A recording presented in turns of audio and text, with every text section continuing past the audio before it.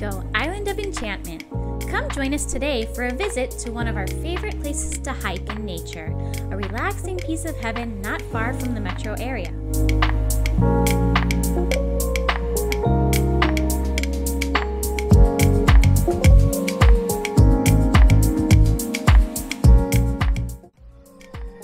Hello everyone, welcome to RoadTales. Today we have the day off work, so we're going to our favorite little hiking spot, just an hour west of San Juan.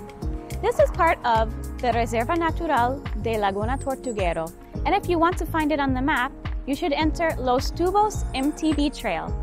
This place has a lot of mountain biking trails, but also a couple really beautiful hiking trails where you can spend time in the middle of nature. It's never crowded, and at the end of this trail to the left, there's a beautiful hidden beach. Now we're gonna go take a beautiful walk. We hope you guys enjoy this trail as much as we do. Today's adventure starts with a 50-minute drive through the northeast of the island to the town of Manatí.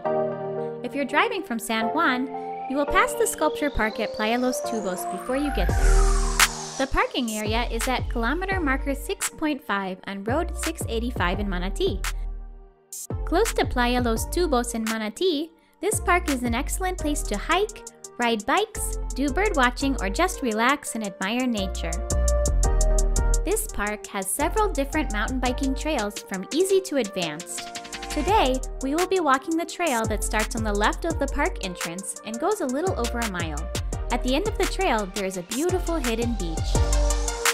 The Los Tubos Mountain Bike Trail Park is part of the Laguna Tortuguero Nature Reserve. Volunteer groups dedicated to preserving the area have cleaned and helped build up the trail. This is Playa del Fotógrafo, or the photographer's beach. About 20 minutes into your hike, you will see a small trail that goes off to the left with the sign Playa del Fotógrafo. This is a moderately difficult little side hike that will take you down a rocky slope to a lovely tiny beach. This beach is a great place to do an engagement or wedding photo shoot, or to just enjoy the peaceful isolation and the sound of the waves crashing on the rocks.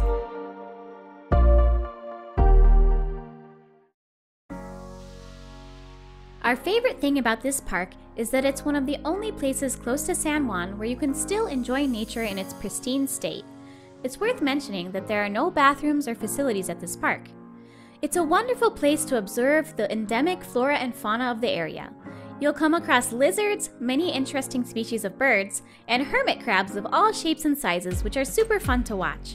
You may even find edible passion fruits and coconuts that have fallen from the trees.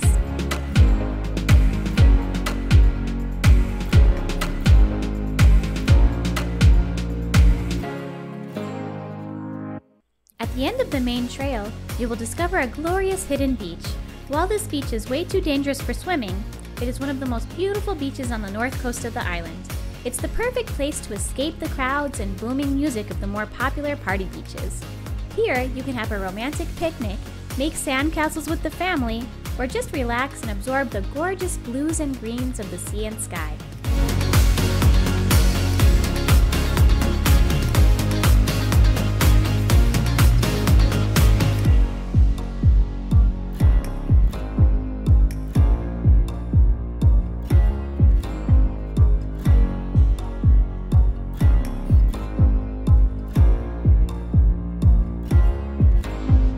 If you're a nature lover, this park is the perfect getaway from the noise of the city. It's also very close to two must-see swimming beaches, Mar Chiquita in Manatí and Playa Puerto Nuevo in Vega Baja, so it's a great stop on a North Coast road trip.